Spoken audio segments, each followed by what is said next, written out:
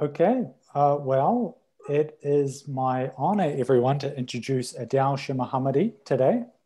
Many of you know him really well since he's had a long and distinguished career at the University of Maryland. But let me take you back to 1974. That was the year that Adel graduated with a BS degree in agricultural engineering from the University of Rizaiye. Ah, right, yes, in northwestern Iran. That's near the Turkish border. And as I mentioned to Adel just before, I looked online. It's a beautiful area. Love to go there one day. Has a big salt lake from what I saw close by. But after Adel graduated in 1979, he then set off for Lincoln, Nebraska to complete a master's degree in agricultural engineering from the University of Nebraska. And after that, Adel stayed in the US to complete a PhD at North Carolina State University in 1982. So he started at the University of Maryland in 1986, I believe, as an assistant professor in the Department of Agricultural Engineering, which I think later became the Department of Biological Resources Engineering, which was one of the two departments that eventually amalgamated to become the Department of Environmental Science and Technology in 2007. I think we need a departmental historian just to keep track of all of this. But Adel quickly established very successful research teaching programs. He got promoted to associate and full professors. He received numerous awards. He was made a fellow by the American Society of Agriculture and Biological Engineering in 2005. He received a Presidential Outstanding Service Award by the same society in 2011. And in 2009, of course, as many of you know, Adel was appointed the Associate Dean for Research and Associate Director of the Maryland Agricultural Experimental Station, where he served for just over 10 years until January 2020. So besides the normal day-to-day management in that position, he also spearheaded a number of initiatives to foster greater research productivity within our college. So he helped form AgPass, which of course is the pre-award processing unit that we use to help us submit grants. He established more interaction between our college with USDA-NIFA. He led lots of faculty down to their offices in Washington, DC to meet with program officers. He's organized numerous symposia. He executed a research agreement with the Rural Research Institute in South Korea. He has established an interagency water consortium here in Maryland to help foster relationships between the university with state agencies and other institutions. And besides doing all of that, he has also continued to be active in research, and I've had the pleasure of working with Adel on a number of projects. One of the things that stands out about Adel is that he's always willing to help and mentor young faculty, and that's been a terrific asset for our department and for the wider college. So after all of those accomplishments, I think Adel deserved a sabbatical, which is what he's going to talk about today, I believe. So I'd like to hand it over to you, Adel. Thank you very much. Well, thank you, Paul. Wow. Well, Paul, from now on, if I need to get some promotions or raises and stuff, I'll ask you to talk with my bosses. So, but thank you so much for this very generous introduction, and I appreciate. Mardi and Stephanie, thank you for inviting me, facilitating this seminar. You know, it has been really a pleasure for me, and some of us, you know, Mardi, Bob Hill, and some of us go back long ways. We have collaborated in different dimensions. I'm only naming them because we are old timers. You know, yes, I came to Maryland in '86. And so I appreciate really all the interactions I have had with many great colleagues during my career here in Maryland. And so Yes, so today I will be talking about my sabbatical experience, really. You know, it's a little bit different sabbatical experience. Usually, like my first sabbatical in 1995, I went to Sweden, Swedish University of Ag Sciences, the division of hydrotechnique. You know, I did more preferential flow, both modeling as well as measurements, like experimental measurements and dye movements through the preferred structured soils and so on and so forth. So that was research. I published several papers, got several grants through Swedish government, which lasted another 4 years. So I selected every summer, you know, to go 2 weeks to Sweden during those daylight hours. It was great. But this was really, I didn't really had an appetite to go far away. And I really wanted to, after for 10 years, over 10 years in Ag Experimental Station, I wanted to get a little bit more into NIFA. And as you all know, our colleague and friend, my friend Scott Engel, who was the director of our Ag Experimental Station before going to Georgia in, I believe, 2000, maybe 5 or something, 2006, becoming a dean there. And now, of course, he's the vice chancellor for IFAS in University of Florida.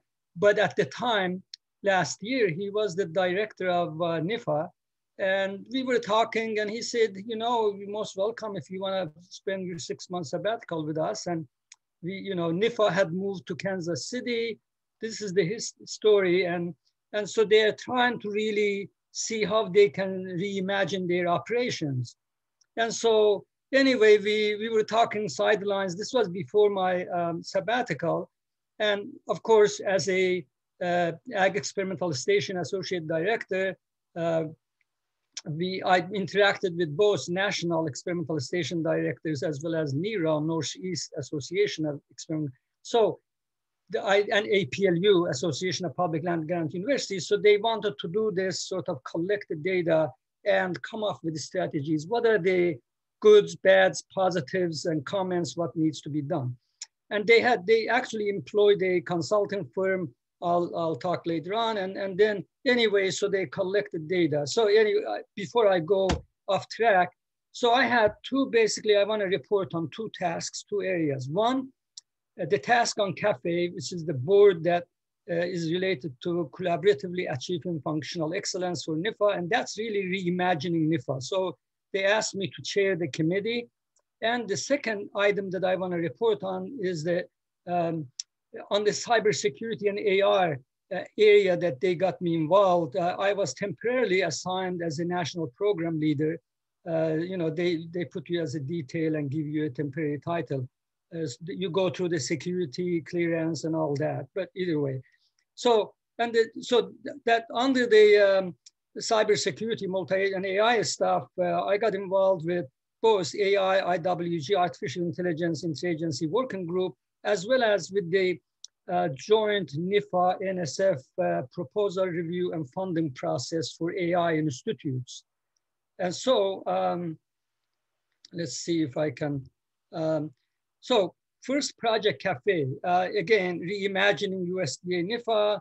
It was something that I chaired. So what happened was, I don't know if you all can see the slide well, or on my screen, actually, I see that, let me see if I can get rid of this. Okay, so maybe now you can see, I don't know, the pictures were sort of taking it over, but the members included myself as a chair and Mike Fitzner. I don't know if any of you know, Mike is acting deputy director for NIFA Institute of Food Production and Sustainability. Davida Tenge, who is the program specialist at NIFA IPS Division of Animal Systems. Waits Ralston, who is the division director, Office of Grants and Financial Management. And Erin Reinley. Erin basically is a national program leader for NIFA's Institute of Youth, Families, and Consumers. So these were 4 people from NIFA. And as you may see, there was Mine Light Solutions, which is a management consultant organization, they really helped to collect the data. And Lainey Copeland was a young lady, politically was assigned basically to represent NIFA's political dimension to make sure that we are online, I guess. I don't understand totally all the government operations, but there were some politics involved. And then NIFA's executive council included basically Scott Engel, Parag Chitnis, who was deputy director, and later on he became acting director when Scott left in the middle of the game.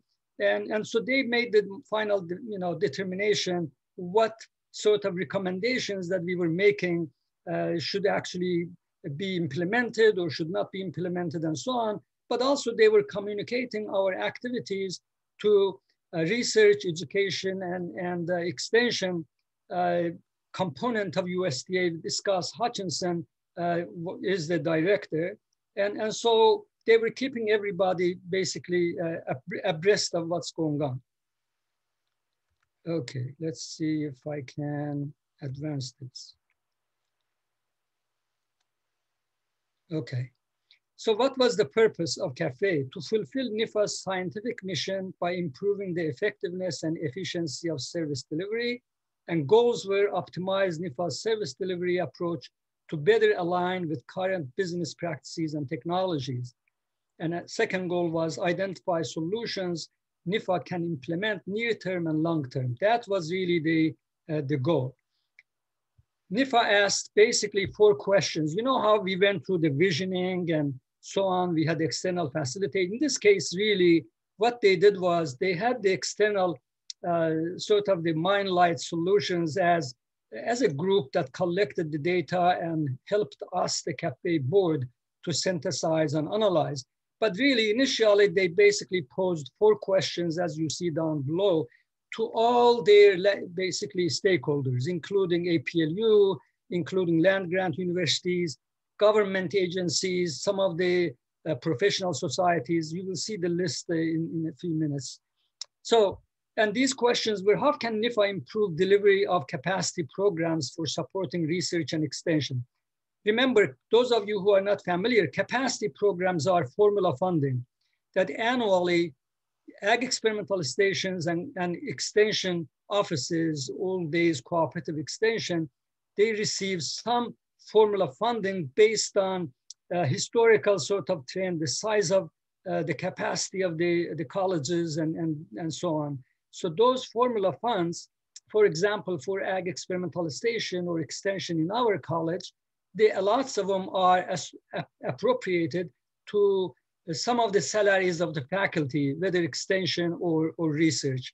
And some of it is whatever is remaining, then we spend it both to keep our, for example, in Maryland, our research and education centers going on, and as well as helping with some competitive grant programs and some seed money for certain things and so on and so forth, and multi-state project support and whatnot.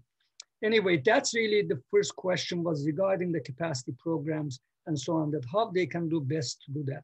The second was what changes could improve NIFA's implementation of competitive programs? And these are AFRI, AFRI Foundational, and all of the above.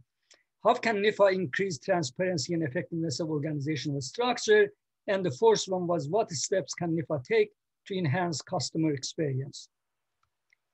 So, who are the NIFA's stakeholders? NIFA's primary external really partners are land grant universities. Those are us, like University of Maryland and Penn State and all of the above nationally. NIFA's external stakeholders also include farmers, ranchers, families and American taxpayers, really all of the above, citizens of US. NIFA employees themselves are stakeholders for NIFA. They have to make sure that employees are on board and with decisions that they make and activities that they take on.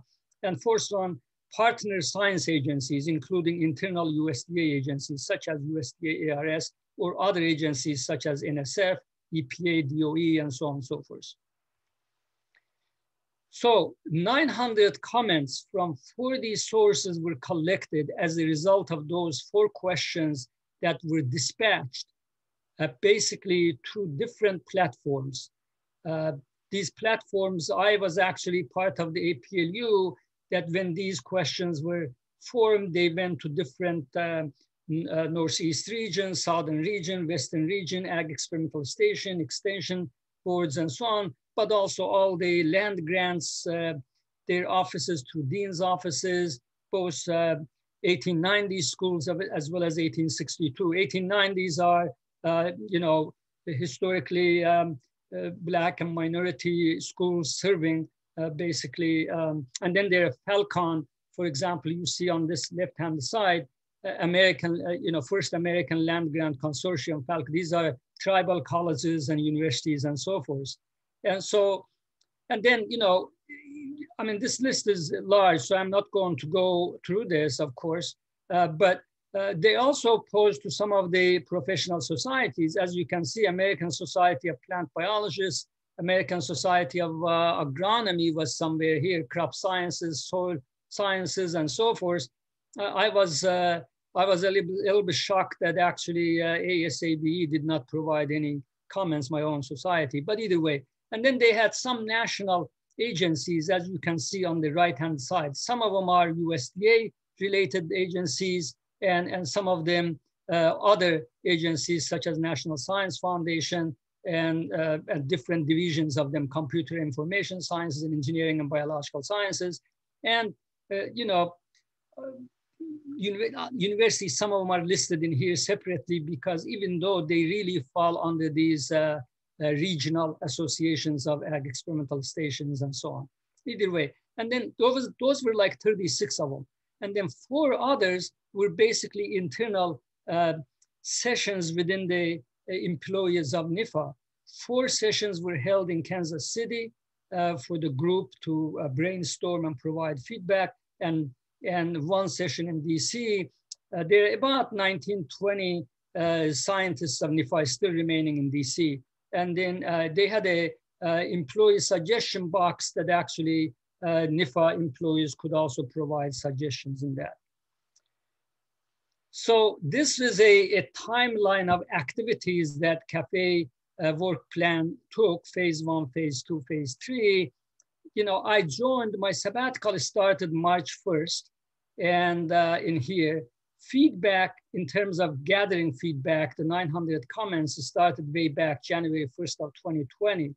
And then we really started basically end of March, or somewhere first week of March, started analyzing the data, that group, the board, in other words, CAFE board that I listed the names, and we went on. And this is a little bit sort of older slide, but you can see that we were basically along the lines, we were providing status report for the Executive Council and getting feedback and providing implementations and so on. And then this is the updated one that actually yesterday I contacted with MindLight Solutions. They sent me the updated slide where the CAFE work plan is at. So as you can see, and you will see what kind of recommendations we made later on, but all the feedback and recommendations for improvement really finished around first week of August. Our final report also was delivered basically in that first week, and my sabbatical ended at the end of August, by the way. And then implementation of quick action items actually started while I was there, and I participated in a couple of them just as a, answering some questions if they had, and so on and so forth. But it has continued, and really, as you can see, they have completed those quick action items for most part, and you will see the percentage, and the long-term recommendations have started and they're moving forward. So one of the things was the transparency, clarity, and consistency, the trust that they wanted to build for NIFA amongst their stakeholders. In order to do that, they had to pay attention, optimize processes in key grant life cycle stages. I won't read these. You can, basically there were lots of complaints that NIFA's RFAs and sort of grant cycle itself, from the time that RFAs come out, funding, when the funds become available, they're all haywire, and people were complaining. Those are in that regard. Increased communication and outreach. So improved documentation and messaging, establish foundation of knowledge, In other words, this goes basically that they wanted NIFA, across the agency, to have a knowledge base that customers, stakeholders can really know its division, what they are doing. Establish, improve use of website and other technologies effectively, for example. Address capacity fund programs. This capacity fund is a sticky point because there's a lots of congressional politics played with it, that some portions of the politics says that capacity funds should be converted to competitive, but land grants argument is that if we didn't have capacity funds, we even didn't have faculty to employ faculty to be able to go after competitive grants. So it's a very sticky point. And then address matching funds and indirect costs. These are things that always are sort of arguments or discussions amongst them. I gotta watch my time here, but anyway, so improvement opportunities. Through our data analysis and synthesis, we basically came up with 8 quick action items or short-term opportunities, improvement opportunities, and long-term improvement. We came up with 40 of them. So 8 short-term and 40 long-term in these different thematic areas, as you can see: outreach, communication, process, technology, talent management, leadership, strategic planning and governance, and so on and so forth. So these are near-term or short-term opportunities that was suggested, but this is only a snapshot of it because we had 8 and we are only showing a snapshot of some of the things that were included in there. Those were like in terms of talent management, process, communication and documentation, which shows up in both areas here, like reinforced improvement for all panels to provide useful comments and feedback to the applicants. The complaint was from the comments that, you know, people that are submitting grant proposals from the review committees or panels, sometimes they get vague comments. They don't get useful comments or feedback to be able to improve their proposals. So that was a major thing, and they wanted to improve that. They wanted to have a uniformity amongst the panels. So therefore, program directors can pay attention to that. That's something that is going on. Develop communication materials to better explain actions being taken to mitigate potential negative impacts experienced by project investigators. Again, this relates to communication and documentation. Finally, the technology area, you know, virtual panels should be really robust, use the state-of-the-art technology that everybody can link in. These are a snapshot of some long-term opportunities. Re-engineer and streamline RFAs to be more user-friendly and consistent across NIFA. This again goes to communication. Communication really came up to be huge. NIFA-wide develop learning aids, training materials, and onboarding documents that are essential in educating new NIFA hires. This is something that, because especially NIFA, as you know, moved from DC to Kansas City, they lost 75% of their employees. They either retired or they just resigned, they found other jobs, or they just didn't go because they had families and life in this area. Everybody couldn't move. So they're employing in fast pace, and they have really employed a huge number of employees now in Kansas City. But all I am trying to say is that they wanted to make sure that onboarding documents are intact so they can actually train these talents that are coming on board so they don't leave the stakeholders sort of in gap in terms of service that they need to provide.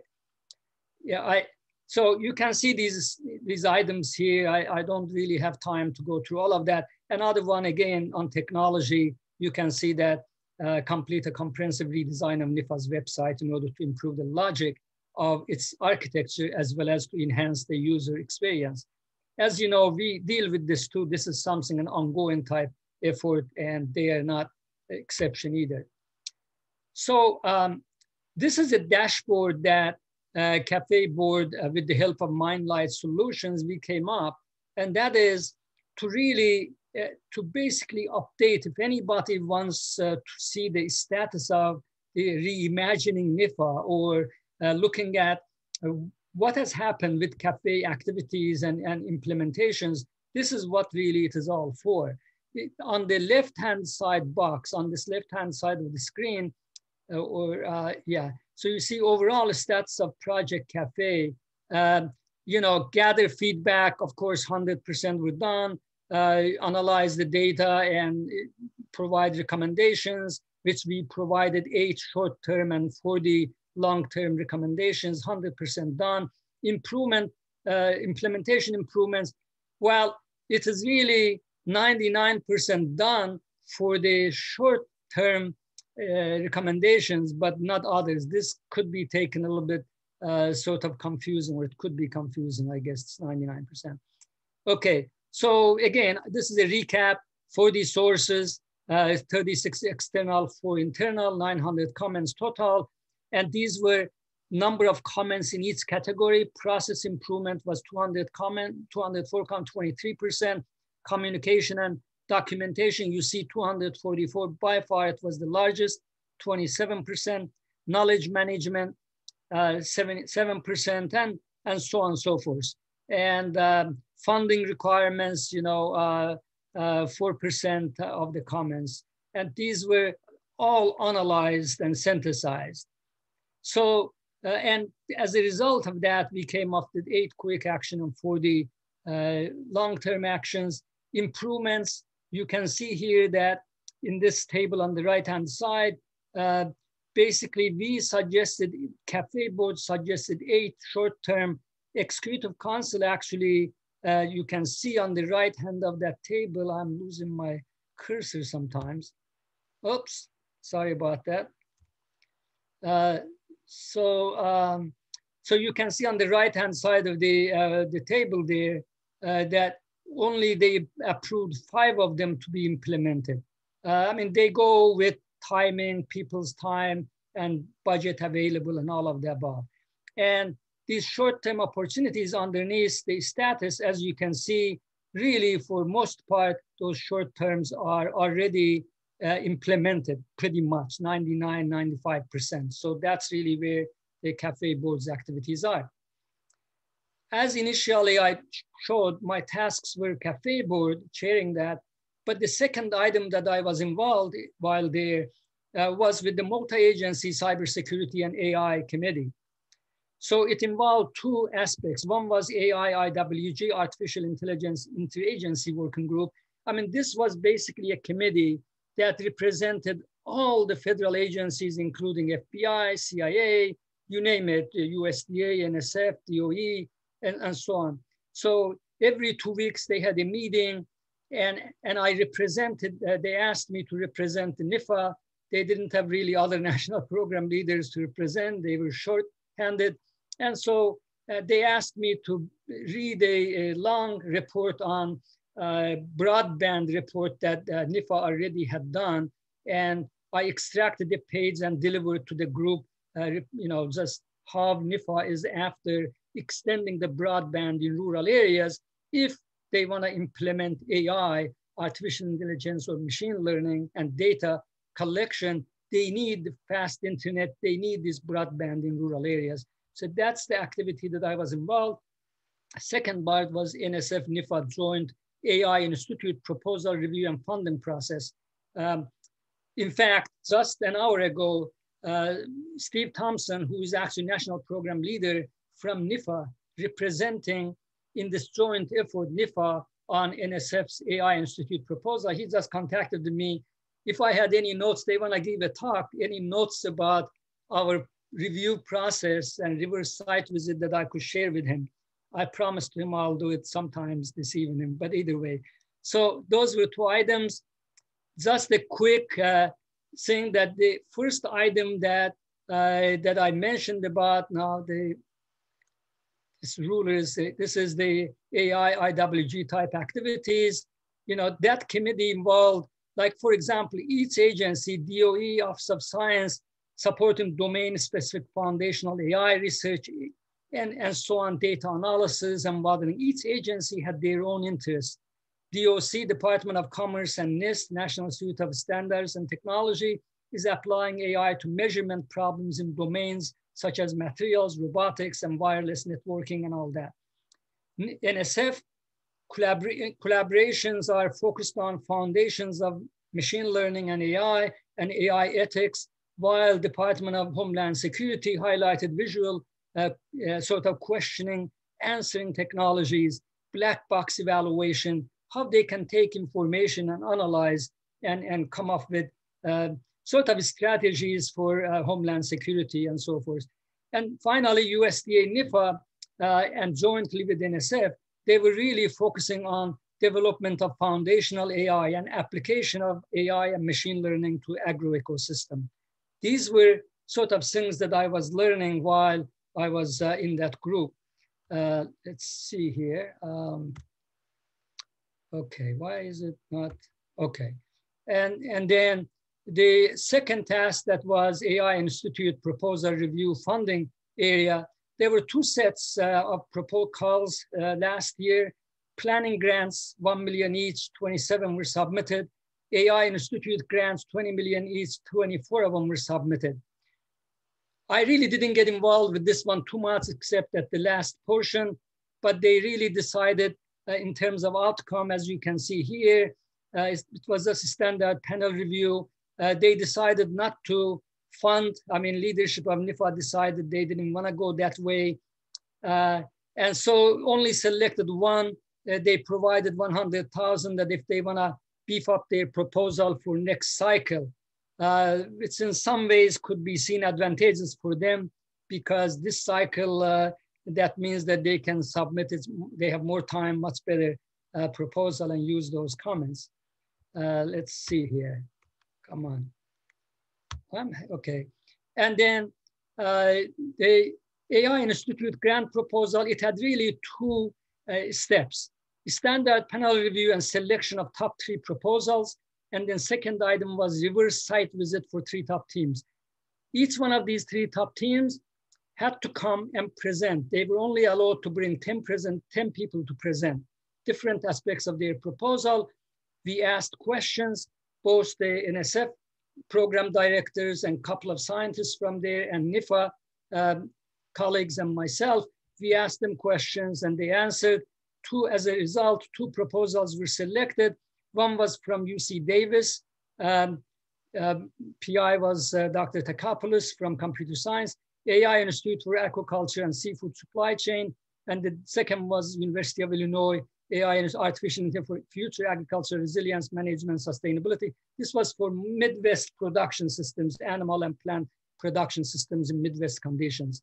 So those were 2 proposals selected. Now, as a result of those efforts, I really decided that maybe, you know, we should go after one of the AI Institute proposals this year. So as a result, we started with the help of my colleagues. We started basically submitting, we developed a proposal and submitted on December 4th, this past December of 2020.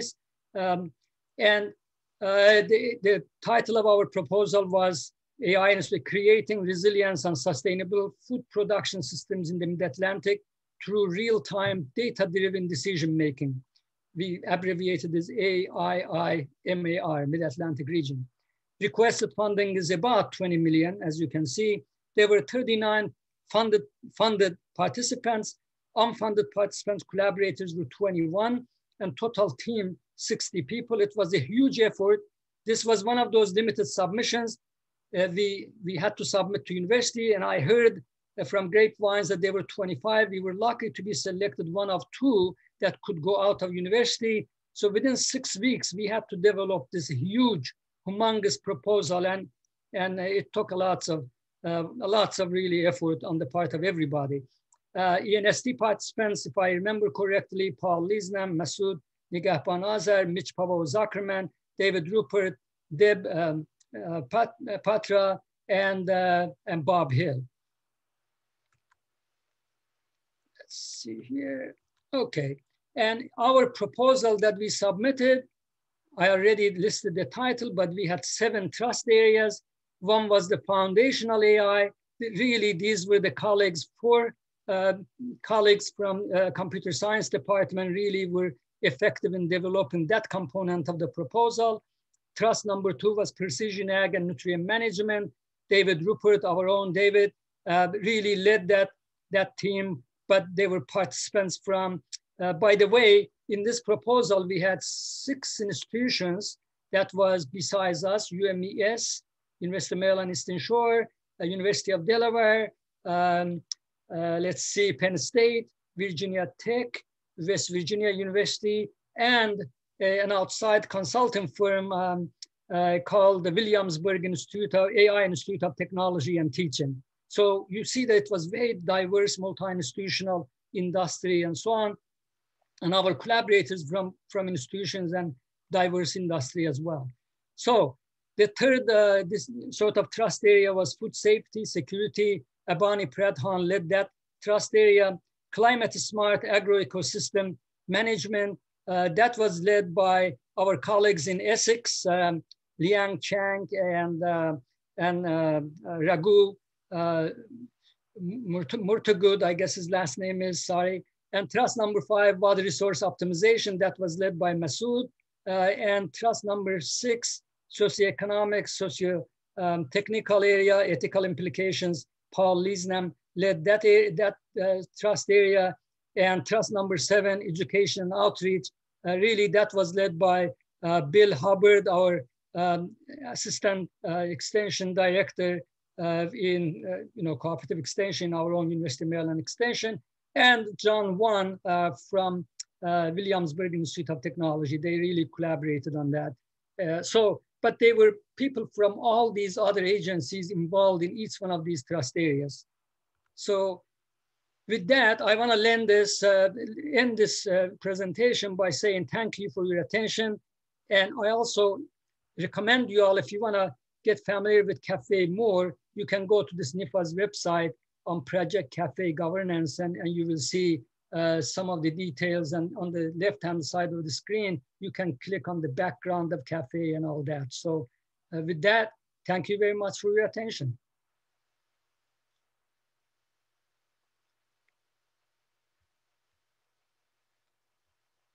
Okay, should I stop sharing? You can maybe stop sharing and we'll see if we have some questions from our audience. So we invite people to put questions in the chat if they'd like, or just to turn on your camera. Okay.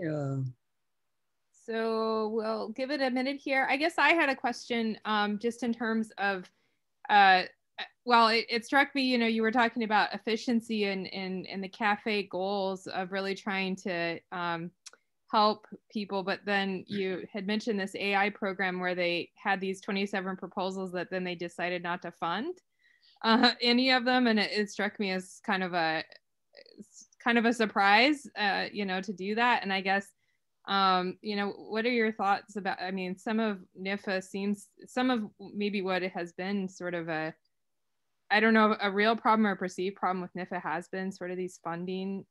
Yes, it's very, yes, actually, these are feedbacks that I will be glad also to relay. They're asking always for feedbacks.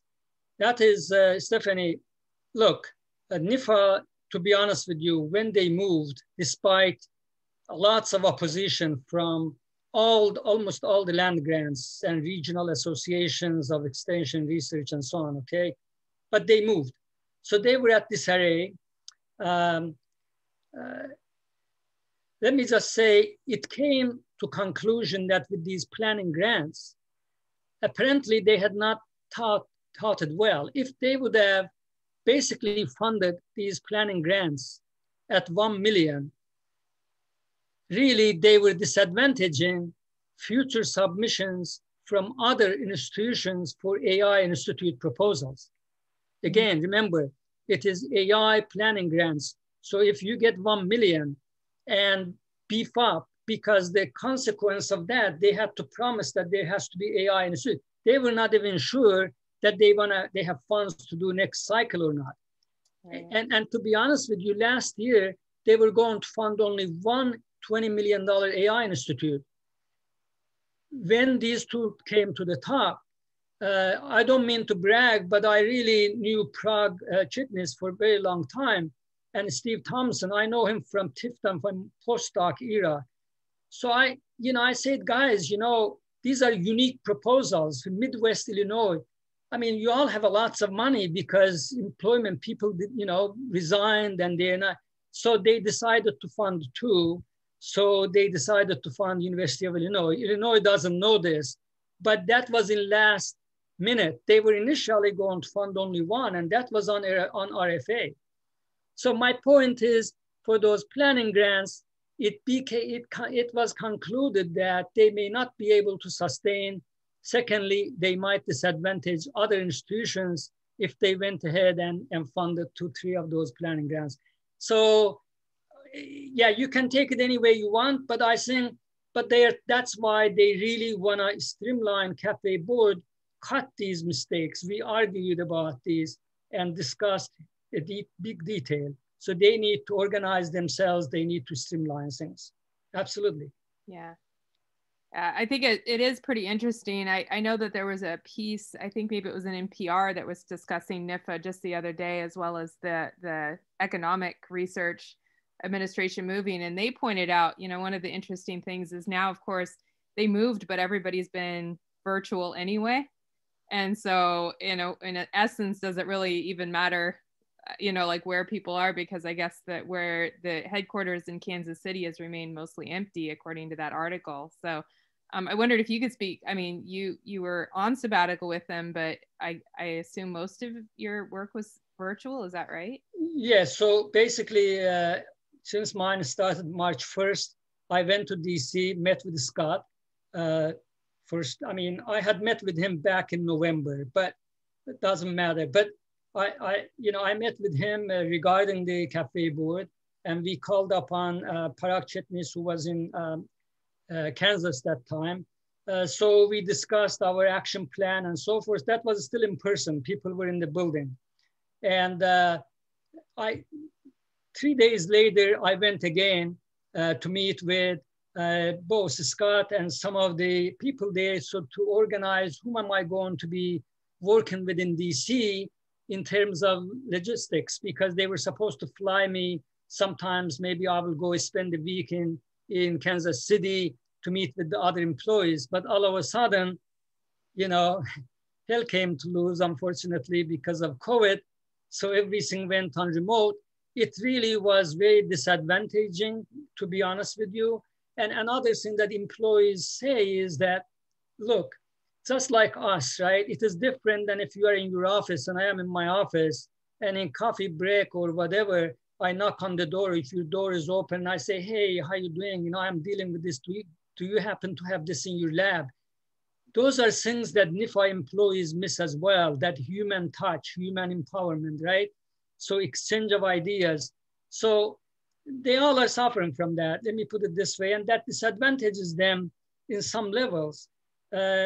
Although, yes, let's say they joint programs with other national institutes, they're being conducted. As you saw, my activities with the cybersecurity group, AI group. So you are doing it, but it is not important. I don't know any of those representatives, except, yes, some of them joined without any picture or any thing. So you don't get to know people. You don't establish that long-term relationship anyway. Yeah. No, it's very true. I mean, it's interesting. I guess, so is the long-term plan, do you think that they will rehire, 3/4 of their workforce? Or do you think that they'll maintain sort of this smaller footprint going forward? What are your thoughts? If I'm not making, that both NIFA as well as Research, Education, Extension moved. I think together they had about 650, 700 employees. Bulk of it, 350, 400 was NIFA's actually, I believe. So now I think they have about 260 employees, which they were down, way down. They were like, if I say like 70, 60, 70 people. So it was a huge, huge loss. Yeah, so they were, yeah. But now they have been hiring every week. They have been, when I was there, I participated in several national program leader interviews, actually. Oh, really? Okay. Yeah, they asked me to participate and I asked questions. So they were really, in a very speedy manner, they were bringing people on board. Okay, so we're likely to see a lot of new names for the programs that we're going to be applying to in the near future. You would. One of the ladies, Ann Stapleton, for example, she got employed while I was there. She had joined on the sidelines with Steve Thompson for the technology part for AI institutes and so on. Yes. Okay. So I didn't see anybody ask questions, but I guess maybe one final question would be, so how did you go about arranging this sabbatical? If, you know, we have some people in the department that maybe are interested in this, or students, we have several grad students on. I mean, what are some suggestions you have if they're interested in NIFA and working with NIFA? So, you know, NIFA accepts from students interns. So, and sometimes they have paid internships. So my point is for students, whether graduate or undergraduate, you know, idea is to be able to communicate. I don't know if they advertise, I haven't seen that, but I will suggest looking at the website, NIFA website. But I will be more than happy to be a resource. If anybody is interested in a given area, I can communicate with colleagues that I know and they can direct us. So, and the same thing, you know, to be honest with you, with the faculty, Stephanie, institute, you know, I arranged mine through Scott Angle because I knew him and Parag Chitnis, who was his deputy that time. And they were coming to all our meetings. You know, Parag used to come to our Northeast Experimental Station meetings and national meeting and so on and so forth. So I you know, constantly for several years, I knew them. So I communicated with them. But the idea is to communicate, right? So, for example, if somebody is in, you know, environmental bioenergy area, maybe Jim Dabrowski, who is the program director, communicating with him, you know, they will direct us to where to go. Soil health area, or, you know, water and watershed and so on. So my point is it's communication. Yeah, they have the opportunities. Cool. Yeah, and Shannon chimed in to say, please send all internships and jobs to me for her blog to help students, for undergraduates particularly, but maybe some of the grads also actually look at that. So that's, yeah. No, but I think you're right. Really important to connect with these people. And I mean, I've always found program officers to, well, most of them to be really helpful, I'd say. So, yeah. Well, I mean, you all already know that, but the same thing is with ARS, right? I could get my sabbatical with Hydrology Remote Sensing Lab. I was meanwhile communicating with them. Yeah. And my point is just go to pure research. But because of experiences that nationally was being felt with NIFA, it was really tempting for me not only to go and get to know NIFA a little bit more, better, and see what's happening, because I used to get upset with our programs here in Maryland when NIFA was not on time responding. Our faculty was complaining, they submitted progress report, and Ruby was sending, hey, you gotta submit your progress report. There wasn't much of, you know, streamlining going on. So I said, okay, I'll just do more of a bureaucratic type, but I wanted, meanwhile, let me just say that for my just colleagues' sake, during that time, I served in PhD students committees with Deb's leadership, Deb Patra's leadership, and involved in Paul and others, Abani. We submitted 2 proposals to NIFA. So with Masood and others, we were working on the sidelines with other staff, with the Maryland Interagency Water Council. My point is, my sabbatical wasn't purely withdrawn, although maybe it is not a good thing, but yeah, so it was busy time for me and I kept busy. I'm glad I did. COVID-19 was making me crazy. Yeah, exactly. I understand that. Well, thank you, Adel, very much. I think it was really very interesting to hear, you know, and to hear about NIFA, because I mean, as you know, like you said, it's a very interesting time within that agency. So really interesting to hear more about it. Thank you. So. I really appreciate everybody's attention, your time, and you all have a wonderful afternoon. Yeah. And Marty, thank you. Yeah, thanks very much, Adel. Paul, thanks. Yeah. Yeah. All right, guys. Well, we'll see you next week. We have a new postdoc in the department under Gerpal Tours. They'll be presenting some research to us. So we look forward to seeing you then. Great. Thank you. Bye-bye. Take care.